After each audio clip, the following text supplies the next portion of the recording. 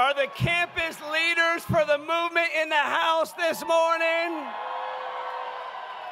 Amen. My name is Jason Dimitry, and I lead the San Francisco church with my beautiful wife, Sarah, right over here. And we are just so honored to be able to be here for this historic occasion. And I have the great privilege of filling in for Brian Carr. Not Brian Carr. He is a lot taller than me and extremely handsome. We used to call him Angel Face, and he really lives up to that.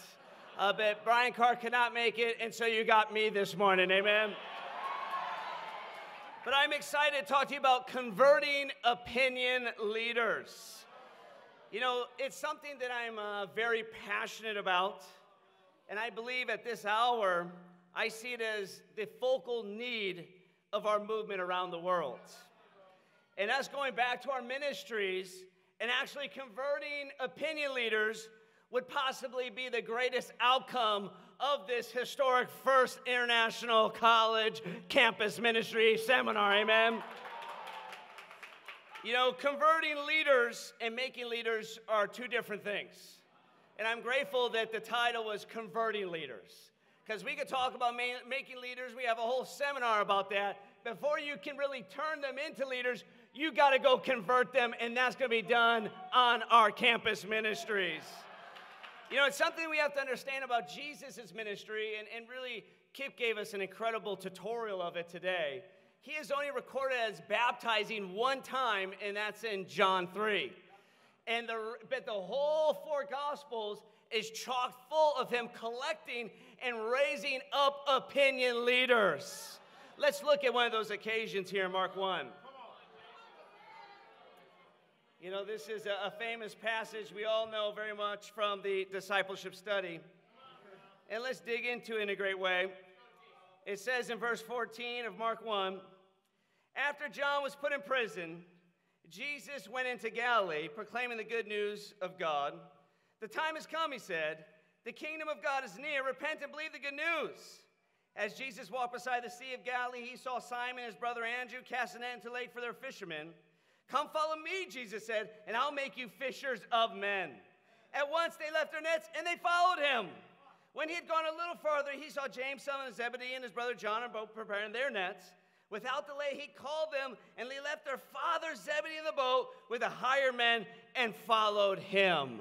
You know, this is an amazing scripture that we love so much. And we know that this is scripture of God giving man purpose on this earth. It's not necessarily our career. That may be what we do for a living. That may be what we do to pay the bills at this moment. But the purpose of man is to go and make disciples. But here's the thing we have to understand, is that Jesus isn't just wandering about here by the Sea of Galilee giving man a purpose. He is very purposefully there. You know, it says that God sets all the times and places, and this wasn't just a happenstance that he happened to be here calling these people at this moment right here. In fact, it says in 1 Corinthians chapter 14 that everything must be done in a fitting and orderly way. This was a very methodical maneuver from Jesus right here. Now, we know from the early chapters of John that this wasn't his first interaction with these guys. That we know that Andrew was a disciple of John the Baptist, and he spends the day with Jesus, and one of the first things he does, he goes and gets his brother Peter. And some believe that maybe either John or James were disciples of John the Baptist as well. But it says that here, when he hears that John has been put into prison, that's when he goes to Galilee. In fact, Matthew 4, verse 12 says when Jesus heard that he was in prison, he purposely goes to Galilee to start to collect these disciples of John the Baptist. See, Jesus focused on making leaders and converting opinion leaders in his ministry. You know, we know that John the Baptist fulfilled Isaiah 40, where it says he prepared the way for the Lord. And that was preaching the message of the kingdom, but it was also allowing him to convert and give Jesus some of the first messengers of that message of the kingdom. You know, this was a very focused work, and it's something that we really try and do in San Francisco. You know, I've had the privilege of being in San Francisco for now almost 8 years. And we've seen since that 8 years of starting with 50 people, we've now sent out over 150 people to plant churches and strengthen churches all over the world.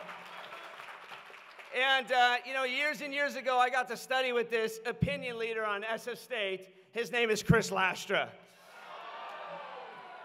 And studying with him, it's kind of an infamous story that I'm not going to tell you from the pulpit, but if you want to hear it, come and see me in the fellowship.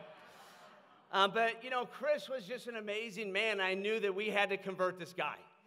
And we got in there, we studied the Bible with him, he got baptized. He then went to Los Angeles, and now he leads the campus ministry in UH Manoa.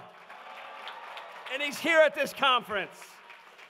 I just want to put before you in closing, what if Jesus had walked beside the Sea of Galilee and called these people to come be a fisher of men, and they didn't get out of the boat? What do you think would have happened at that point? Do you think he would have just prayed to the Lord of the harvest to somehow drop down leaders from heaven? Do you think he would have called Kip in LA and asked for more leaders?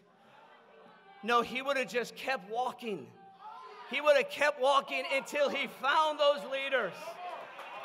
We have to understand that whatever it takes, you are never going to get the book of Acts happening in your church unless you first do the Gospels. And the Gospels are Jesus converting 12, 70, 120 opinion leaders. At the end of his ministry, he only has 120. One would say, that's not that great for God.